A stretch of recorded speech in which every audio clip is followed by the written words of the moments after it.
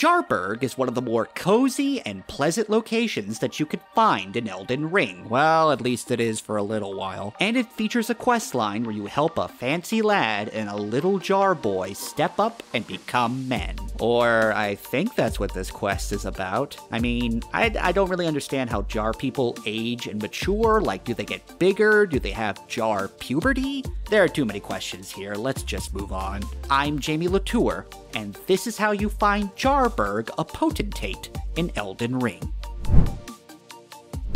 Jarburg's location is hidden away in the Liurnia of the Lakes region. For a while, the map showed a road leading there from the Carrion Study Hall, but when you went there, there was a very clear chasm with no way to move forward. To reach Jarburg, go to this spot on the map. Then look over the edge and you'll see tombstones jutting out from the cliffside. Carefully drop down without dying and you'll reach Jarburg. When you get there, touch the site of grace and your first instinct may be to start slaughtering all these jars, since every one of them that you've run into before, aside from Alexander, had usually proven to be hostile. But don't do that here, because these jars are peaceful and they just want to sit and vibe around these pretty flowers. None of these jars will speak to you except for the small jar sitting on these steps over here. This is Jarburg, who I've been pronouncing as Jarbiarn because I'm an idiot. Thanks, Google. Jarburg is essentially Jarburg's welcoming committee. Exhaust all of his dialogue, and he'll eventually tell you that Jarburg is searching for a potentate, aka a mayor or a leader, and it's also a fun pun since they all look like pots. You know, pot, potentate, you get it. You can volunteer your services to become potentate, but you won't get the job, as Jarburg will tell you that your hands aren't smooth enough, which is a weird prerequisite for an elected official. After that, that pretty much does it for Jarburg for now. If you rest at the site of grace and then talk to Jarburg again, he'll tell you that you can stick around and pick the flowers, which is good because some of these are hard to come by and they're useful for crafting certain items. You could also get some extra dialogue about his uncle, Alexander, who we've definitely met before, and oh yeah, that whole thing. Maybe we won't mention that to Jarburg. Now, if we want to progress through Jarburg's questline, we need to interact with an entirely different character.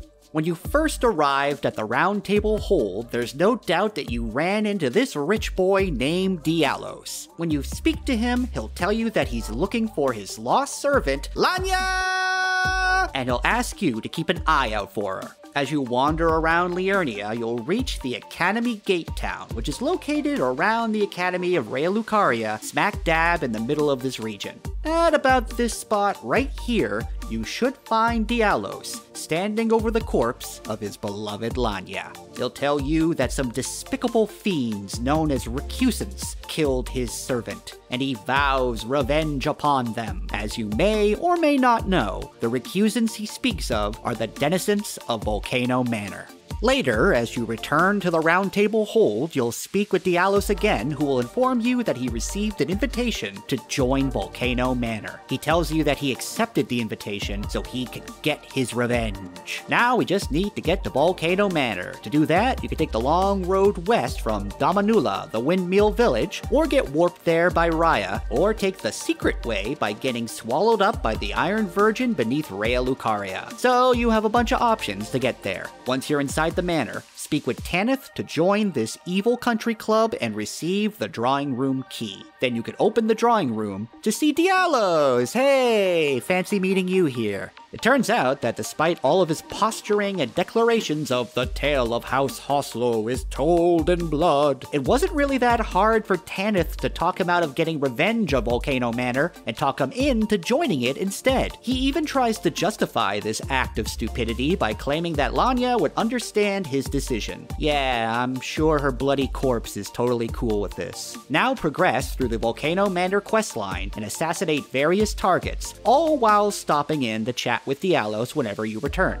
Eventually, he'll start to regret his choice to join the manor, and at some point he'll leave this club altogether. Once Dialos has left the manor, he should find his way over to Jarburg. If he's not there, you may need to talk to Jarburg some more and rest at the site of grace a bunch of times. For some reason, resting at the site of grace is required to advance this questline at times, so just keep that in mind. He should show up inside of this hut, tending to an injured Jar Boy. Make sure to exhaust all of Diallos' dialogue and Jar Baron's dialogue. Speaking of Jar Baron's dialogue, by this time he should have mentioned something to you about poachers who prey on poor defenseless warrior Jars. Let's keep that information in the back of our minds because it's going to become relevant very, very soon. At this point, Diallo should have become the new Potentate of Jarburg, since he has the smoothest hands of all, as he's never worked a day in his life. So it's kind of nice, you know? He found his purpose in life. It's a nice happy ending. I can't wait to see how all of this goes horribly wrong. Just keep resting at that site of grace, and as you walk into Jarburg, yeah, that's about what I expected. Yes, those evil poachers finally found their way into Jarburg and smashed just about every jar except for Jar Baron. You'll find him close to the center of the village, near a gravely wounded Diallos who did his best to fend off the poachers. Talk to him, and he'll ask you if he defended the jars, which, I mean, you saved one. That's better than none, I suppose. Pick either of these dialogue options. I chose the nice option, and Diallos will die. Allos.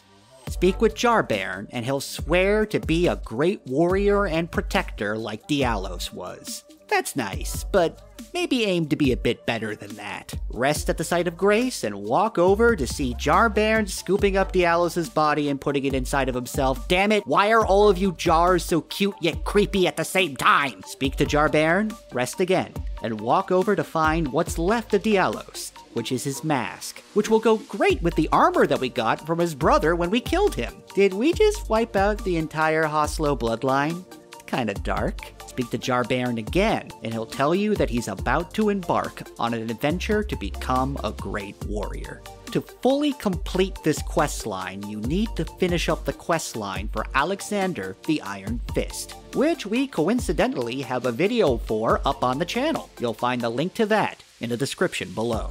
Once you defeat Alexander and got a hold of his innards, return to Jarburg and give them to Jar Baron, who will presumably stuff them inside of himself because warrior jars are weird, man. Exhaust his dialogue, rest at the site of grace, and in Jar Baron's place, he'll have left you the Companion Jar Talisman, which improves the potency, I see what you did there, of your throwable pot items. And thus ends another sad Elden Ring NPC questline. But at least we got to help Diallos become a true hero worthy of his house's name, and started Jar Baron down the path to becoming a great warrior. Although that's probably going to end badly too, since he's just a teeny tiny little jar boy. I mean, we kicked the crap out of Alexander and he was a big old jar man. This little dude's gonna get so smashed. Can he at least do a Shoryuken? God, I hope he can do a Shoryuken. For more Elden Ring news and guides, check out thegamer.com. Thanks for watching,